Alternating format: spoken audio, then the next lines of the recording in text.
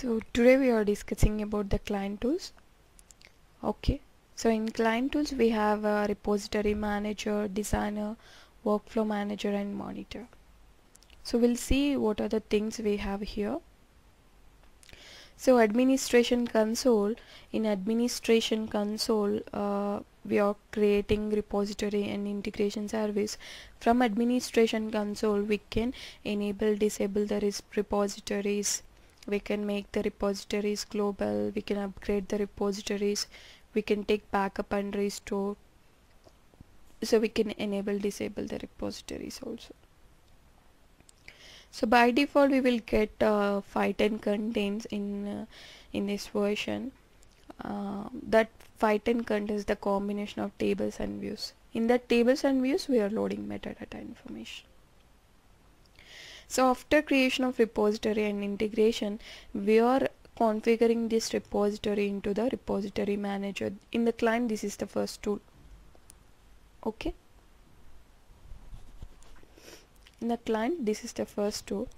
After configuration, we are creating folders, and we can manage the users and group privileges on particular folders, logs and connections.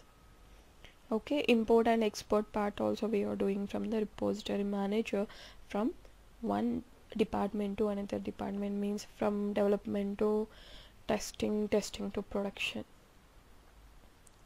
So after configuration of the repository we can start the designer part. In the designer we have source analyzer to import the different types of sources. So warehouse designer means target designer. Here also we can import any type of targets, any type of database targets, files, XMLs, everything we can do. And maplet designer, this is the reusable concept we have. So if you want to use the same logic multiple types in multiple different places, we can create maplet designers. And mapping, to migrate the data from source to target from different databases to from different database, you can use mapping designer. So here transformation developer, if you want to use the same logic, the same condition, you can use transformation developer. This is the combination of logics, this is single logic. Okay, so you will get the clarity when you are discussing practical session. Okay, so after completion of the source to target flow, then we can start the workflow manager part. So in the workflow, relational connections means to import the source, to import the target, we use some connections, okay, here. But to read that information from the source, to load the data into the target, we are using relational connections. Different connection objects we are using based on the type of the database. Files we are using paths, for XMLs, different types of things. So task developer, for each and every mapping we are creating one task.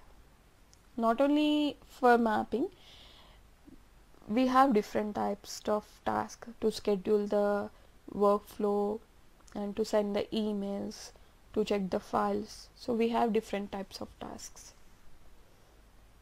And worklet also same like maplet, reusable concept. If you want to run particular flows multiple times, we can reuse worklets a number of times. And workflow designer, this is the important. After creation of mappings, we are creating the sessions. To run that sessions, we are using workflow designer. So execution we can start from workflow designer.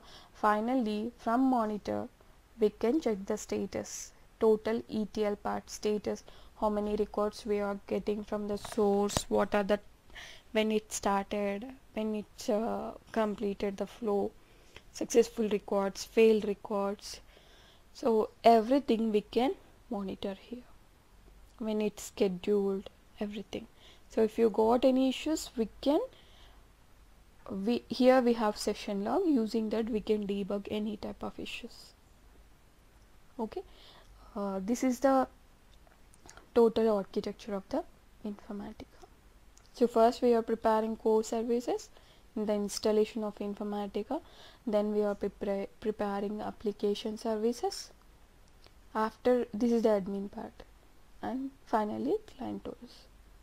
So here two types of jobs we have in the ETL Informatica, that is application service administration job, and client tools is the developer role job. Two types of jobs we have in Informatica. Okay, thank you.